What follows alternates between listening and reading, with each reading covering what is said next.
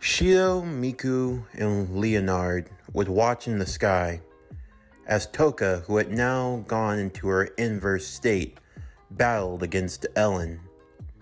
Of course, for Westcott, this was the opportunity of a lifetime. Something he had worked towards his whole life, and now getting a chance to see it up close and personal. He watched as his prized fighter and protege did battle against the spirit, the two being pretty evenly matched to say the least. Of course, Shido wasn't sure when to step in. It wasn't like he wanted anyone to die in this exchange, no matter how much he despised DEM, Ellen, Westcott, all the same. He didn't want Toka to kill anyone. He knew that if she did, it'd be game over. Killing wasn't something you could come back from so easily. And yet, even still, he would do everything in his power to save her. Ellen, for her own part, was holding her own rather well against the inverse Toka. She had actually been able to counter some of the spirit's best attacks, but it was becoming painfully obvious that despite all of that, she was in no condition to fight, and she was in no condition to win either. So much so that when she found an opening, she moved to retreat along with Mr. Westcott. "I'm sorry I failed you, Master, but at the state I'm in right now, even if I could win, it would still come at a great loss. And your protection is our top priority." "It's fine, Ellen, truly. You did well, even better than I expected. And I've gotten everything I've needed from this day, all the data and the research, so I think it's time that we take our leave." "As you wish, if that's truly what you desire." "Indeed it is." "Westcott!" Shido would yell out towards him. "Ah, Takamiya. Or should I say, Shido Itsuka, the self-proclaimed fastest man alive, the Flash. It was an honor to meet you. If you survive this encounter, then I really hope that we can meet again. And what makes you think I'm letting you get away so easily, bastard?" Snart held his freeze gun directly towards Westcott. "Consider your vacation suspended. You're free to go as well. We gotten all we needed out of you. Honestly, it was just about disposing you, but your end will come at some point or another." "You think I'm just gonna let you go that easily?" "You act like you have a choice. See, Snart, there are two types of people in this world. The conquerors and those who get conquered. You, my friend, were conquered. We stripped you of everything that you could provide, of all your value. And now, you have nothing left. You're of no use to me, and as such, you're of no consequence. Your power is so unstable, you have to rely on a gun just to be able to access it. Otherwise, you're harmless and pathetic. But, all the same, you are entertaining, all of you. So, I truly look forward to seeing you again. Surely, you'll provide me even more entertainment." With that, Westcott would disappear along with Ellen, leaving Shido, Miku, and Leonard together to deal with Toka, which was easier said than done, as in her current state, She had no recollection of memory of what she had experienced ever since she had met Shido in the first place, and that made her very hostile. Leo would play on defense while Shido would try to get close to Toka, although it was a lot easier said than done, considering the fact that in her state that she was in right now, there wasn't any way of speaking reason with her at all. And then there was Miku, who did her best to use her power of restraining to try to keep her in check, although Toka even managed to break free of that also. At one point, Miku found herself looking down the receiving end of one of Toka's devastating strikes, one that surely would have killed her. In that moment, as if her life flashed before her eyes, Miku began to think. She began to think about her life itself, everything that had led her to this moment. She began to wonder if just maybe, things could have been different for her.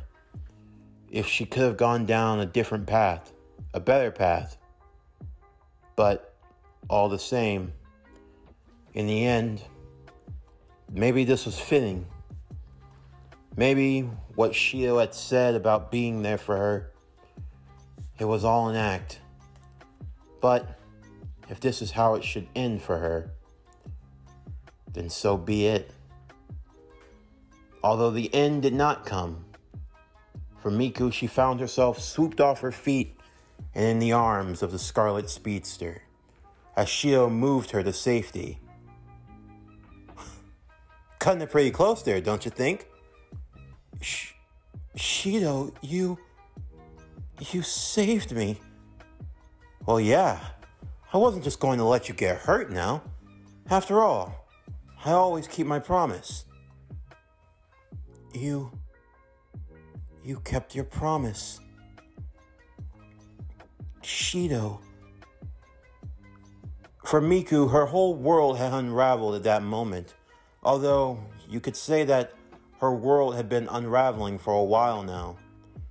Shido Itsuka was breaking every mold that she had conceived, every layer of defense that she kept welled around her heart.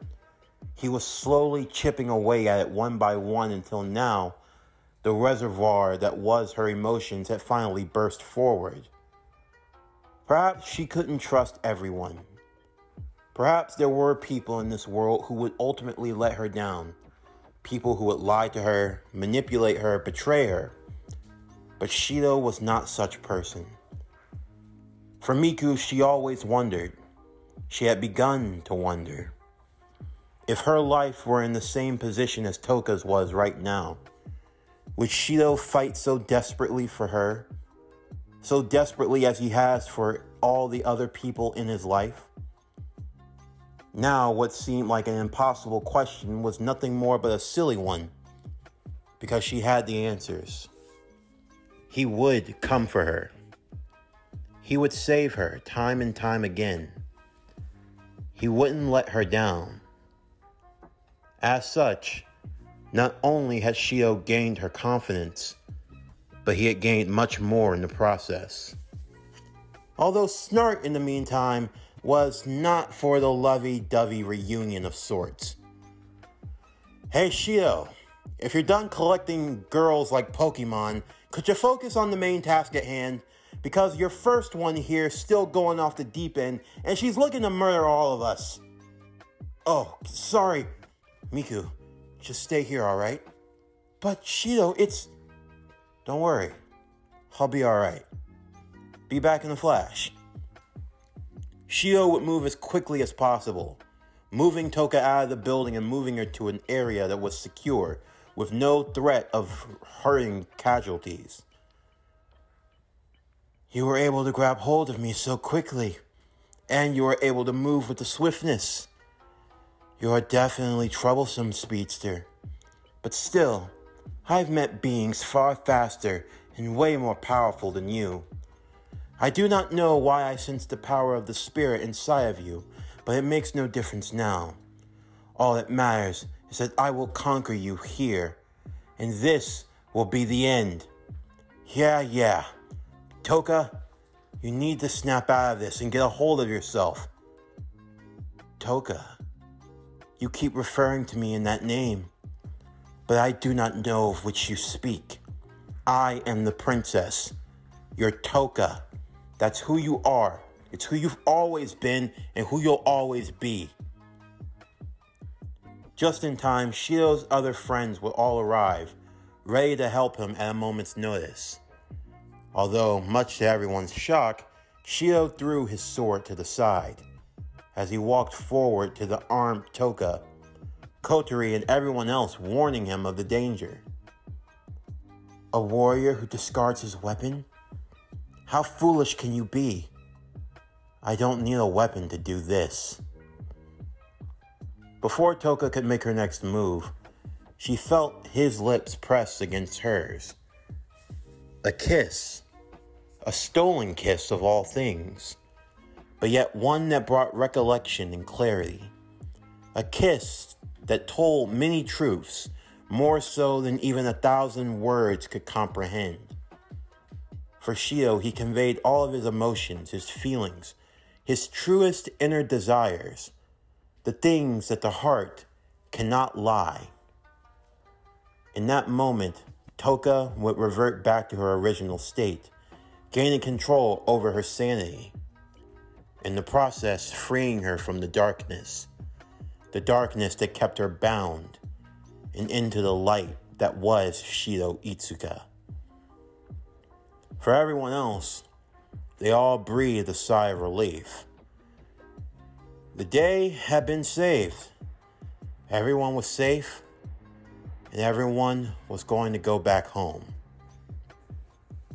Of course, in the aftermath of it all, there were many things that had to be sorted out, many things that had to be explained.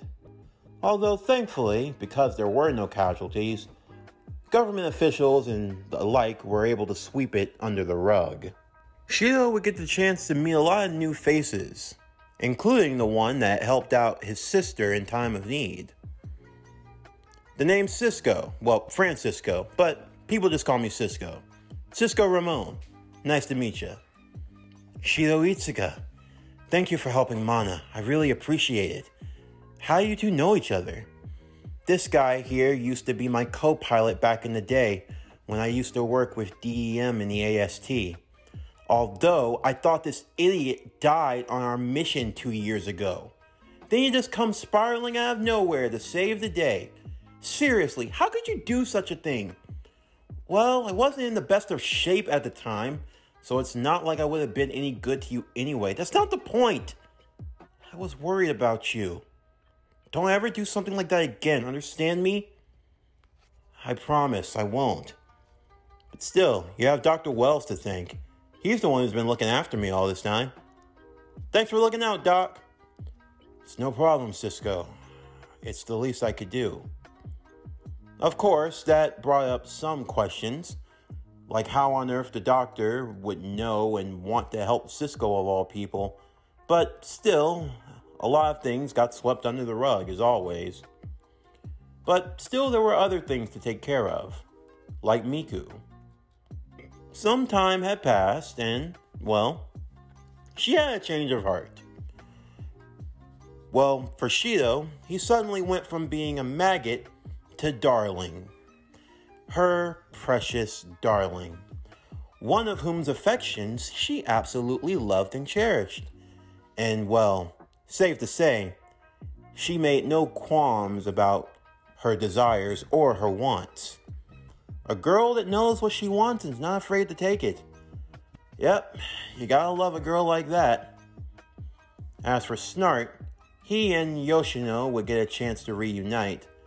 The young girl happy to meet the one of whom she looked up to like a brother for so long, and to know that he was well. It's good to see that you're back and doing well, Snart. I knew those DEM agents weren't gonna keep you down. Yoshino. How's Yoshinon been doing anyway? Oh, she's doing well. Thanks for asking. Yep, I'm A-okay. But how about you? I've been so worried. I didn't I didn't know if I would ever... Come on now. You know it would take a lot more than those bastards to keep me down. It's gonna be alright. You're not gonna leave again, are you? I'll be around. You've made some really good friends, haven't you? I have. There's Shido and Toka, Yuzuru and Kaguya, Kotori and Miss Reina, Dr. Wells. I like being with everyone. I'm glad. I'm glad you've found somewhere that makes you happy. But I want you here with me. I don't want to lose you. Don't worry, kid. You're not going to lose me ever again. I promise.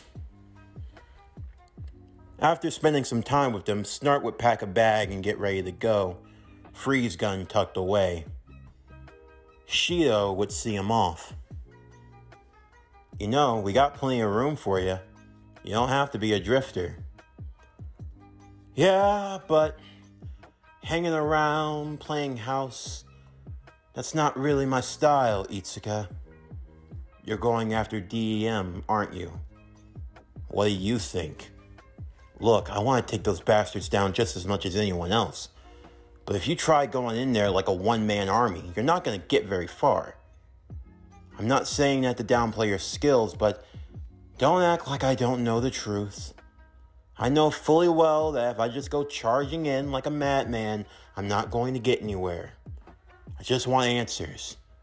I want to figure this out for myself. I want to know what those bastards did to me and Yoshino. And then I want to destroy them. Everything. All of it goes. I agree. But we could do it together. Don't you want that? I mean, at the very least, Yoshino would. I don't want her to get any more involved than she needs to. She's happy right now. Happy with all of you. I want it to stay that way. That's why I entrusted her in your care. You'd be wise to remember that. Because if anything happens to her under your watch, I'm going to make DEM pay, and then I'm going to make you pay. And I know how to work with a hammer and ice. Yeah, duly noted. Still, at least if you ever need anything, don't be a stranger. Just give us a call, all right? Here, it's a communication device. It's small, so you can keep it hidden, and it's set to a frequency where only we can receive it. If you don't want to call unless you absolutely have to, that's fine. And we won't call you, you can call us. And you can also stay in contact with Yoshino. I appreciate it. Take care of yourself, Flash. And good luck. You're gonna need it. Right. In the meantime, the Culture Festival was still going to continue. And Miku had a special performance.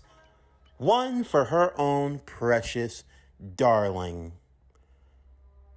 As the song would begin, a song dedicated to her true love, Shido found himself with a lot of undue attention, because now it seemed as though the faces in the house were ever growing, ever expanding.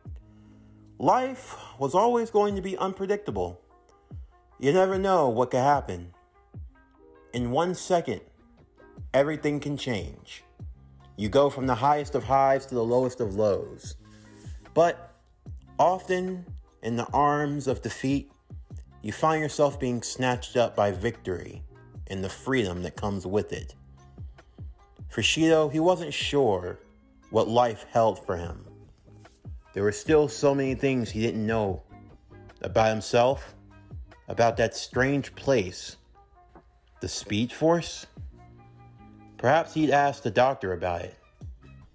But whatever the case, whatever this world had to offer, and whatever it had to throw at him, Shido was more than prepared. Because after all, as long as he had friends like these, he couldn't lose. In the meantime, Kotari had a private meeting with Reina. The two of them making sure that the room they were in wasn't being tapped in. No one would be privy to this conversation. You wanted to speak to me, Miss Kotari? Yeah, Reina. I've been having some doubts. Doubts? Doubts about what? About Dr. Wells. Look, I'm not saying that I'm not grateful that he brought Cisco along to help, but still, why didn't any of us know anything about it? Not much has been known about Dr. Wells, Kotari. Well, outside of him being the founder of Star Labs, but after the incident 5 years ago, well, safe to say that any of those secrets were probably destroyed. Yeah, but even still, you and I both know that the doctor has never been on the up and up. I mean, first, Star Labs was backing and supporting DEM, almost as if they were in bed together. Then all of a sudden, out of nowhere, Star Labs gets uprooted and completely destroyed. Then suddenly the doctor has a change of heart and decides to work with Ratasker, giving us all the information in detail we could possibly ask for. And then there's his relationship with my brother. You mean how he works with Shido? Yeah. I get the doctor's smart and everything, but still, the way he's able to help Shido, it's as if he knows more about him than any of us. And I don't even know how that's possible. Well, it's often thought that the doctor could be rather versatile, but even still, I do understand why you have the concerns that you have. What would you want your next move to be? This can't leave this room. At least for now. I'm putting the doctor under watch. Just between you and I. I don't want Shido or anyone else involved in this. The less that know, the better. If we go looking around and we find nothing at all, then we consider this completely forgotten. But if I have even an ounce to suspect that he might be up to something, we're taking him down, no questions asked. I want everything to be on high alert, at least on the wraps for now, until we can figure out what's going on. Understood. We'll begin our investigation, and we'll make sure to keep things on a need-to-know basis. But be careful. Even I am a bit wary of the doctor and his motives. If he truly is up to something, then there's no telling what he has up his sleeve. We must tread carefully. You're right. Let's meet up with the others. No point in keeping them waiting. As Kotari left and went to go walk down the hall, the doctor would come wheeling out of the next room, moving right past her. Miss Kotari, how are you doing today? Dr. Wells, I'm doing just fine. I'm glad to see that you're still here, working diligently as always. Well, you know, science waits for no one. Duly noted. But still, take a break. I'm ordering it. Go enjoy yourself. Sure thing. Anything you say, Captain.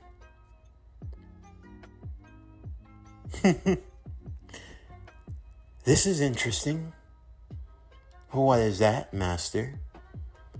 I can look through the vestige of time. I can see everyone's fate, their past, their present, and even their future.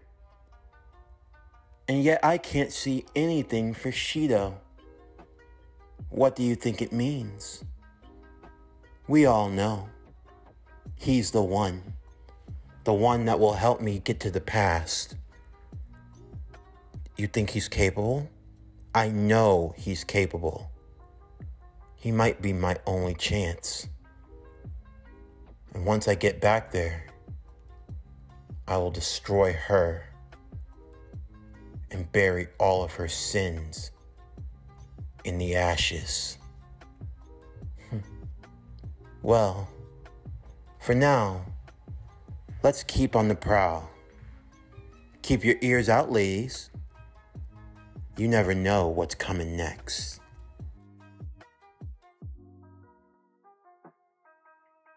This concludes Day Alive, Flash in Time. What if Shido was the Flash? Season 2, Part 5, the Season 2 finale. And with this video, this officially concludes Anime DC Comics Chapter 1. And, as many of you have been wondering, what would the name of Chapter 1 be? Well, I am pleased to inform you all that all of the collective anime DC comic videos, including this one that are out so far, will officially go under Chapter 1, World's Finest. That will be the official name of Chapter 1, World's Finest, which now comes to a conclusion with Day Alive, Flash in Time, What If Shido Was the Flash, Season 2, Part 5, the Season 2 finale. I want to thank all of you for your support with this series, with all of the anime DC comic stories that we've done this year and last year, the culmination of Chapter 1. Thank you all for your support, for everyone reaching out, your various stories that we've done, everything. As I always say, I can't do it without you. You make the channel grow. You make the core grow. You are always appreciated, always welcome as we continue on the road to 5K and beyond. But anyway, that brings this story to a close. That brings this chapter to a close. And I can't wait to show you all what comes next. But anyway, that's going to do it for the end of today's video. I'm Javon Harrington with Power Core Productions and Podcastings. Signing off, and I'll see you next time.